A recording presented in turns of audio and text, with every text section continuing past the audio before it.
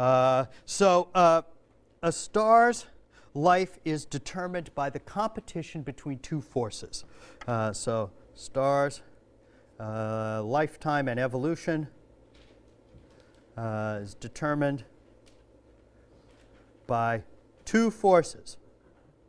One is gravity, which has the tendency to hold the star together. And now the thing about gravity is it ought to work. The stars have no solid surface. So if you can imagine gravity pulling on an atom on the surface of the star, why shouldn't that atom just fall all the way down to the bottom of the star? Because there's no solid surface to prevent it from doing so. And the answer is that gravity isn't the only force operating. There's also pressure. So there's gravity, which pulls stuff in, and pressure, which has the tendency to push out. And these things balance in most stars. In the sun, for example, these two forces are in balance at all points in the sun.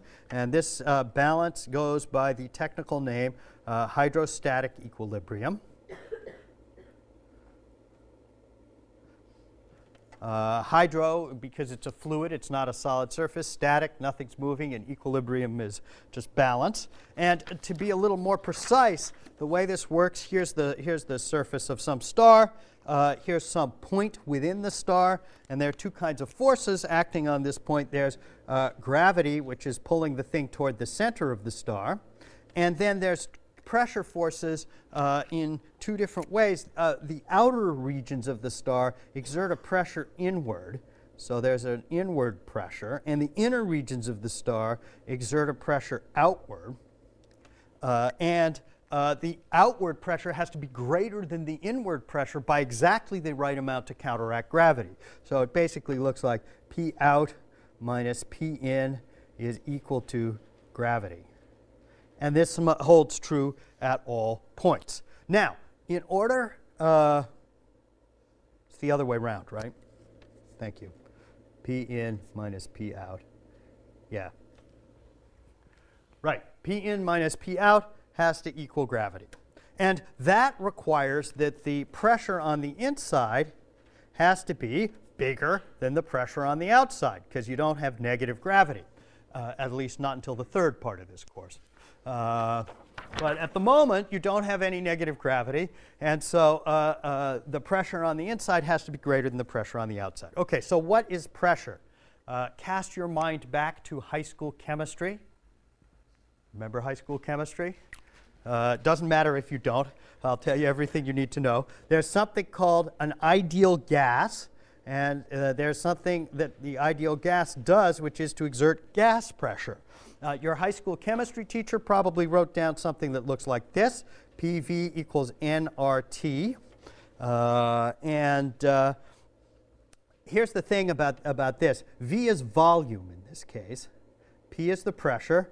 N is the number of particles per volume. And so the key thing here is that N divided by V is equal to the density, basically, times a constant. Because remember, density is mass per volume. If you take the number of particles and you multiply by the mass of each particle, that'll give you the total amount of mass in a given region. You divide by the volume, that equals the density. And so this also is a constant, this R thing. And so what you get is P is equal to a constant times the density times the temperature. So this is how physicists think of the ideal gas law, because we prefer to work in terms of the density. OK, so here's the pressure, and the pressure on the inside had better be bigger than the pressure on the outside, or this isn't going to balance, which means either the density or the temperature or both had better be larger in the middle of the star than it is in the outer parts of the star. So inside of the star, the T and or the rho has to be bigger than it is on the outside.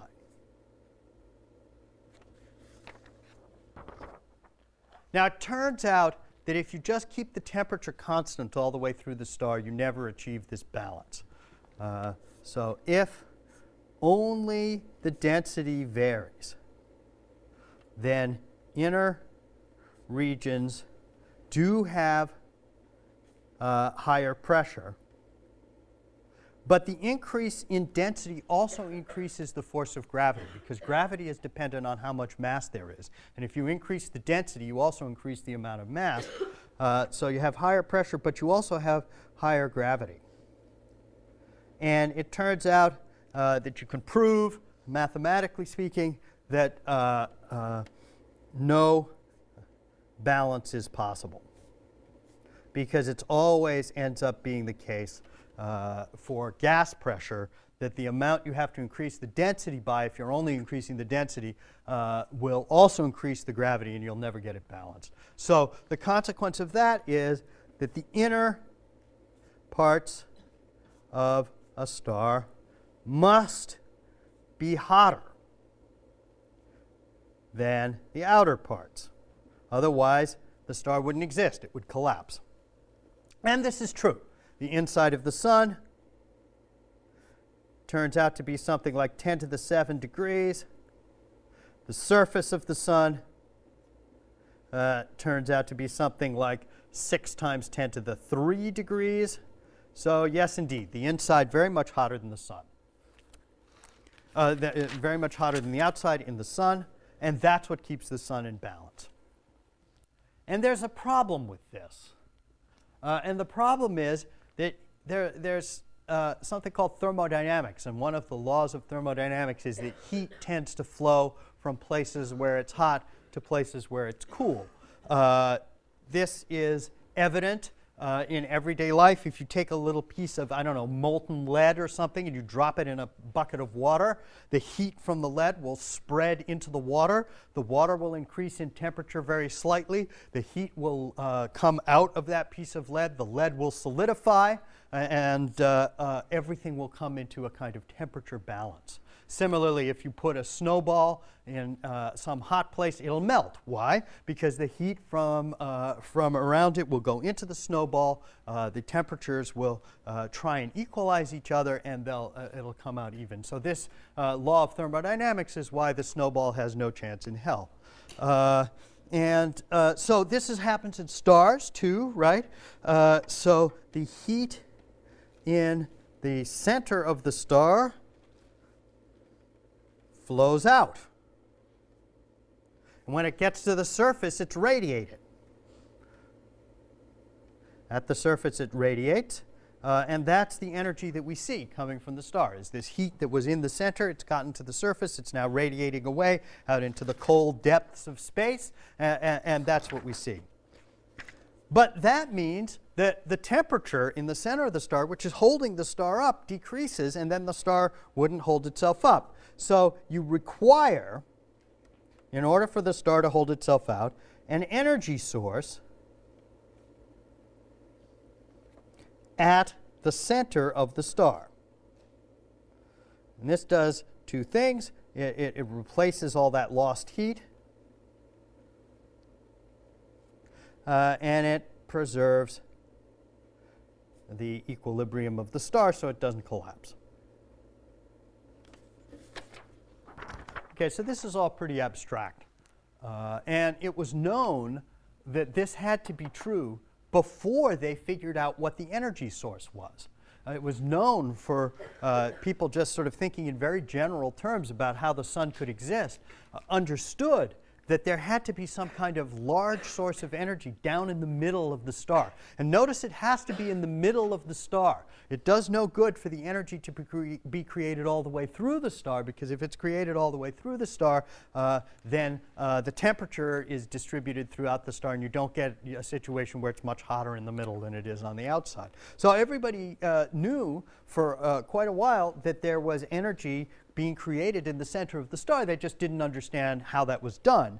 And then when people invented nuclear physics in the 1930s and 40s and 50s, it was understood that this comes from nuclear reactions, nuclear fusion in particular. In the case of the sun, it's the fusion of hydrogen atoms together to make helium that does this, and that releases energy in the same way that a nuclear bomb does. The problem with this is that eventually you run out of hydrogen, or whatever your nuclear fuel is, because you've got only a limited amount of it in any one star. So eventually, the nuclear fuel runs out. And then the star has many adventures before it settles down. And for these, I will have to refer you either to a textbook or to some other course, because I'm not going to take you through the whole exciting life of a star once its nuclear fuel is exhausted. Suffice it to say that you know in advance what the outcome has to be, because there's no way it can hold itself up in the long run, because it doesn't have an energy source down at the center of the star. So the consequence of this has to be that the star collapses.